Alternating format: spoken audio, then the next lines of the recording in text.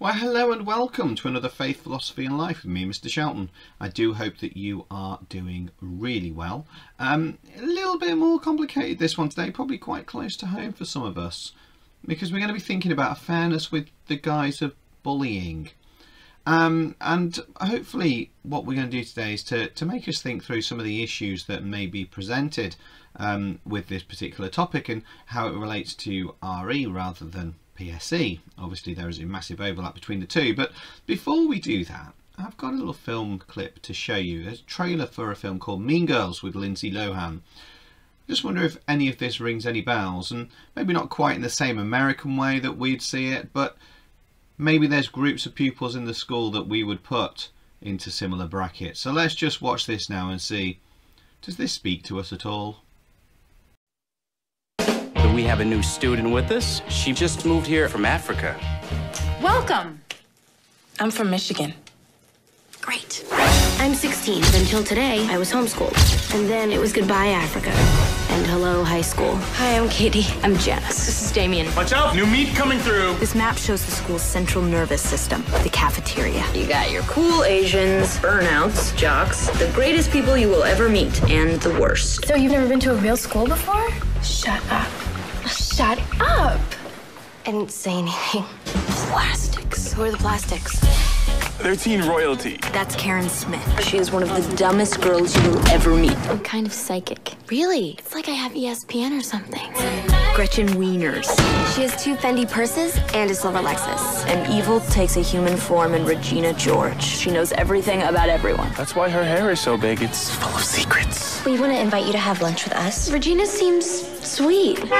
Get in, loser. We're going shopping. Your house is really nice. I know, right? Being with the plastics was like leaving the actual world and entering girl world. Have you seen any guys that you think are cute yet? There's this guy in my calculus class. His name's Aaron Samuels. No. That's Regina's ex-boyfriend. Ex-boyfriends are off limits. I mean, that's just like the rules of feminism. Gretchen told me that you like Aaron Samuels. I could talk to him for you if you want. Really? You would do that? You're so hot. Why would she do that? She's a life ruiner. I knew how this would be settled in the animal world. But this was girl world. All the fighting had to be sneaky. I want to lose 3 pounds. They're these nutrition bars my mom uses to lose weight. It won't close. It's a 5. You could try Sears. Why are you eating a Caltine bar? What? They make you gain weight like crazy. Who does she think she is? I like invented her. I'm sorry I laughed at you. I'm sorry I called you fat. I'm sorry that people are so jealous of me. But I can't help it that I'm popular. Walk it off. Walk it off. You know who's looking fine tonight? Seth Mosikowski. He's your cousin. What? He's a good kisser.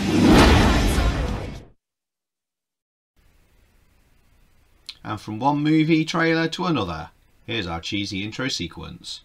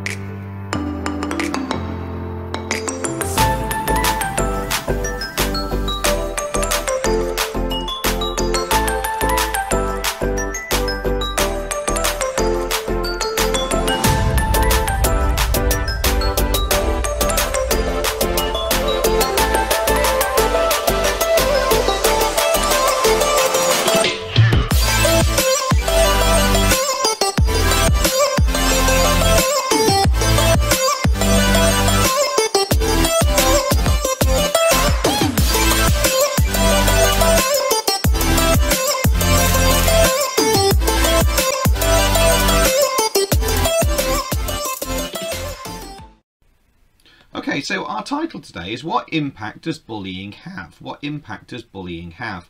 As always, you will need to pause me as we go, and you'll need to make sure that you photograph any work and send it through to your teachers if they would like to, because we generally do want to know what you're getting up to.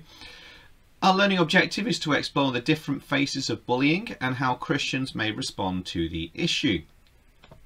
It's going to be a good outcome if you can describe the roles of the victim, the bully and the bystander. It's going to be great if you can explain how a bystander can influence the actions of a bully, and even better if you can consider why someone may make wrong actions and what a good response could be to those incorrect choices. And we've just got over my shoulder there our Christian value of justice. Obviously that flows through this whole thing of fairness that we're doing at the moment.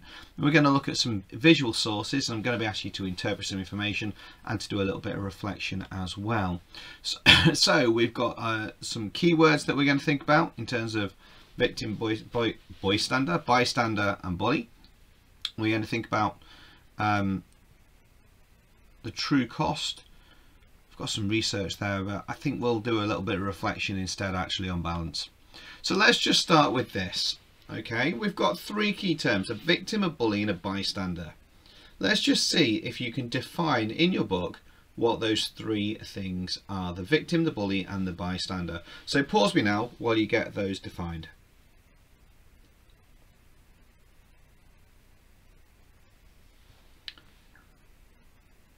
Okay, so a victim is someone who has an action done to them against their own will, normally in a position that they would find it offensive or scary. A bully is someone who exerts physical presence or emotional or mental presence over somebody else to show authority, generally without the consent of the other person. And a bystander is someone who stands there and just watches it happen and doesn't technically get involved. Now I'd argue that a bystander does get involved even if they're just standing there watching it happen, and we're going to think about that in a short while. But first off, I love this little exercise. This is normally an exercise I'd suggest you do in class with discussion with each other, but obviously that's going to be a little bit harder. So maybe get your phones, get WhatsApp, FaceTime, something like that, and work through these. So which of these people would you say is a victim, a bully or a bystander? Okay, there aren't necessarily any rights and wrongs with this, but I'd be interested to know what you think. So which ones would you have as the victim, as the bully or the bystander?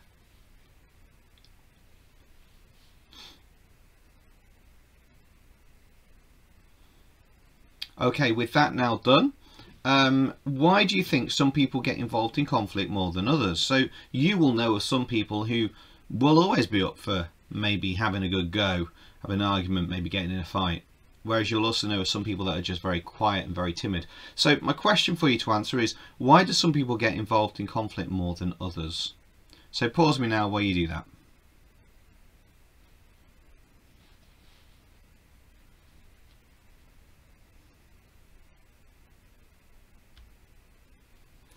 Okay, so what we're going to do now is,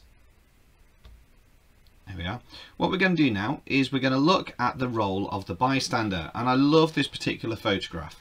That just actually sounded far worse than it was meant to. I think this picture of the photograph does show what's a typical idea with bullying, to be honest with you.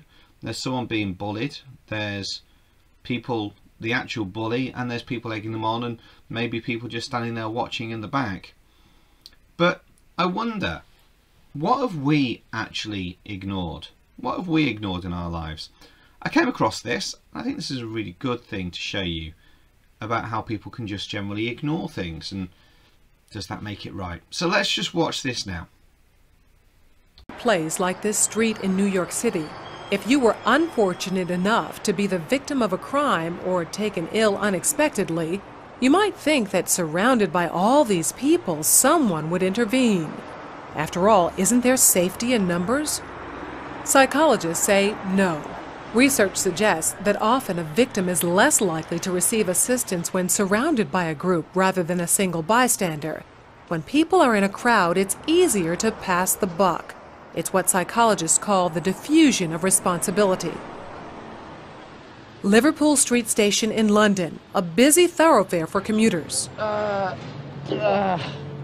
Unknown to these passers-by, Peter is an actor. As part of an experiment on bystander apathy, he's pretending to be ill. Help! Help! How long before he gets help? Please, somebody. somebody help. Help me, sir. Please help me.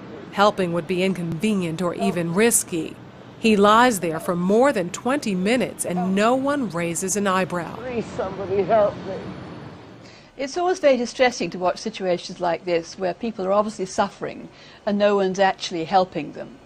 But what we have here is two conflicting rules. One is the rule that we ought to help, and the other is the rule that we ought to do what everybody else is doing. And here you have effectively a group of strangers who are exerting the pressure not to intervene, not to help. And it's very difficult to rebel. Ruth, another actor, takes Peter's place. How long before she receives help?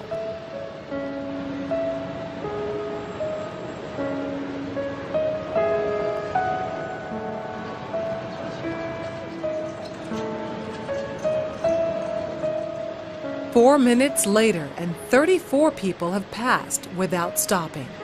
Well, people don't really want to know. They just haven't got the time. Well, they have got the time, they just don't want to get involved. Unwittingly, these strangers have silently formed a temporary group with a rule: don't get involved.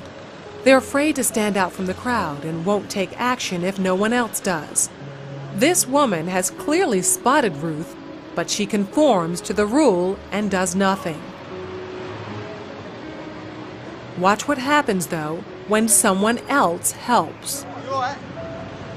You alright? Yes, thank you. Sure, you look a bit clicky, you know what I mean? She suddenly finds herself in a different group with a new rule: to help. You want to sit up? She don't look well, does she? You alright, yeah? What's wrong? First I thought she was dead. Then I sort of checked to see if she was breathing or not. And I looked around and I couldn't believe that no one had noticed her, because there was a bloke sat there just absorbed in reading a newspaper. This time, Peter's dressed as a respectable gentleman. Now that his dress is in keeping with those around him, how long before he's rescued? Hello, sir. How are you today? I'm all right. 6 seconds. She even calls him sir, and suddenly everyone's a good Samaritan. Do you suffer from epilepsy? No. Why you're lying on the floor in the rain? Because he's part of the right group. Everyone wants to help. I would just hate to be in his position of feeling ill and nobody helping and walking past, so I'd just like to check that he was okay. And I thought, well, it's wet, so he must really be ill because he's going to ruin his suit anyway. So here's a little thought for you. One day, the great philosopher Socrates came upon an acquaintance, a friend, who ran up to him excitedly and said, "Socrates, do you know that I've just heard that one of your students..." "Oh, wait a moment," Socrates replied. "Before you tell me, I'd like you to pass a little test. It's called the filter test." "The filter test?" "That's correct," Socrates says. "Before you talk to me about my student, let's take a moment to test what you're going to say. The first is the test of truth. Have you made absolutely sure that what you're going to tell me is true?" "No," the man replied. "Actually, I just heard about it." "All right," said Socrates. "So you don't really know if it's true or not. Now let's do the second test. The test is goodness. Is what you're about to tell me about one of my students something good?" "No, on the contrary." "So," Socrates continued, "you want me to tell me something bad about him even though you're not even certain it's true?" The man shrugged, a little embarrassed. Socrates continued, "You may still pass though, because there is a third test. The test of usefulness. Is what you want to tell me about my student going to be useful for me?" "No, not really." "Well," concluded Socrates, "if what you want to tell me is neither true, nor good, nor even useful, then why tell me at all?" The man was defeated and ashamed and said no more. I just think that's brilliant. If we all lived our life with that, good, useful and true, then how much more positive would the planet be? How much more positive would our society be, our friendships be, if that was the rule we lived by? So the moral of the story is this, right? Try and filter your everyday life at school. Remember to check, is it good, true, is it good, and is it useful? I'm not saying you've got to do that. I just think it's worthy of a consideration for you. So I want to just dig a little bit deeper and give you a chance for a little bit of reflection on this. I came across this song by an artist that on a radio station that I quite like to listen to, and it really, I just find it as a very moving little song actually. And what I'd like you to do is I'm going to play it for you, and I'd like you, while this is on, to do a little bit of pencil doodling or reflection or writing about things that this song speaks to you, key words that jump out at you. It's quite a moving song, I personally feel. You might not feel the same way. But I want you to think about what is it that this song is speaking to you about, and this is a bit of personal reflection time for you. So let's watch this, and then we're going to come back to me.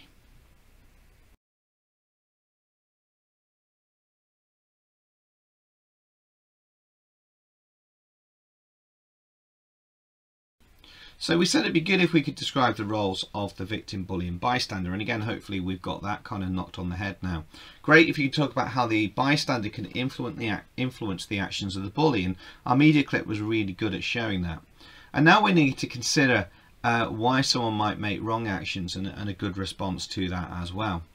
So let's think about what Christians think. Okay, so Christians are generally against all forms of bullying. I mean, that kind of makes sense because it makes people suffer, and suffering isn't obviously how God intended people to be created. Christians believe that everyone was made in the image of God. Therefore, treating someone badly abuses God's creation.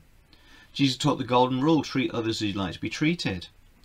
And the Gospels, Matthew, Mark, Luke, John, and the message of Jesus is a message of love. It teaches that we should treat everyone as equals and show them the respect that they deserve as human beings. Maybe make a note of a couple of those. We're going to need those in a few moments. So pause me now while you get a couple of those points written down.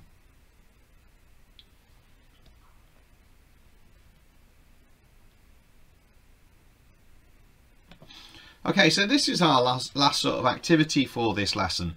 And there's been lots of things to think about this lesson. This is just a chance for you to reflect on it. And it's a big question for you to answer. Bullies deserve sympathy and not punishment. Bullies deserve sympathy and not punishment. So when you think about a bully, they quite often are a bully because they've been bullied previously in their life. If you've got a bystander watching what's happening, it encourages the bully. And maybe that's just how they crave attention. And don't get me wrong, I'm not for a second saying that it's that it's okay, because it's not. And the victim's getting injured at any point during this. But there is certainly a question that says, is it fair to completely blame the bully? And is there anything we need to do about that? So I'd like you to do a paragraph that agrees with the statement, a paragraph that disagrees with the statement, a paragraph of Christian teaching as we've just gone through, and then finally your opinion. That'll take the rest of the lesson. I hope that something we've covered there has been helpful for you. If it has raised anything that you want to talk about, then obviously do send a message to one of your teachers, because we don't want you suffering. We want to help out, and I know some of these topics can be quite difficult. So that's the end of our fairness section. I may have something extra to throw on as well, but you'll be directed to that. So thanks for your time. Take care, stay safe, wash your hands, God bless you. I'll be seeing you soon.